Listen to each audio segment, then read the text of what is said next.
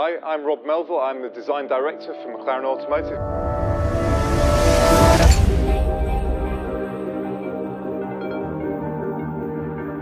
So the point of inception, it can start in different ways. It can come from what we have, a product steering committee, where we talk about future ideas, future opportunities, but of course in there, different people from different teams present those ideas. So it can come from engineering, it can come from design, it can come from a conversation around the coffee machine, but essentially that seed can start in a number of ways.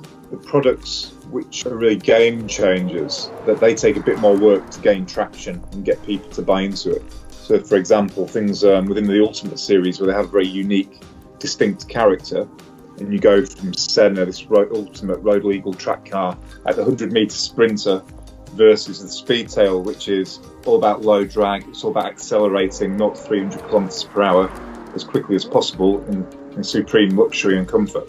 And that's like the Olympic swimmer. So their physiques are very different, and as a product, they're very unique. We obviously were sketching to a brief. We've got a set of attributes for the car: how many people, how much luggage space, is it a supercar, is it a GT car, etc. We're sketching to that brief at this point. Maybe after a month or 2 weeks to 4 weeks in, we're narrowing down the number of ideas. So after lots of sketches, we'll choose the best 6 exterior, the best probably 4 interiors. We then start to do 6 scale models on the exteriors. So this can be a combination of clay work and Alias, which is some software where digital sculptors create the designs on the computer.